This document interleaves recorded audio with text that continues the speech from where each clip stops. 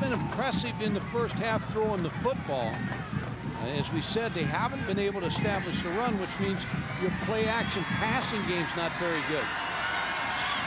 So you become a drop back team, which is not what Leonard Guyton does best. 4th down and 32, and they're going to the end zone once again.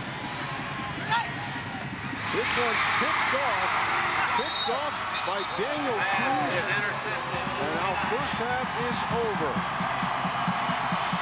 So Daniel Keys picks one off to close out the first half.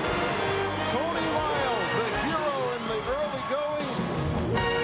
His Bearcats have a 17-6 lead here in the NCAA Division II National Championship game.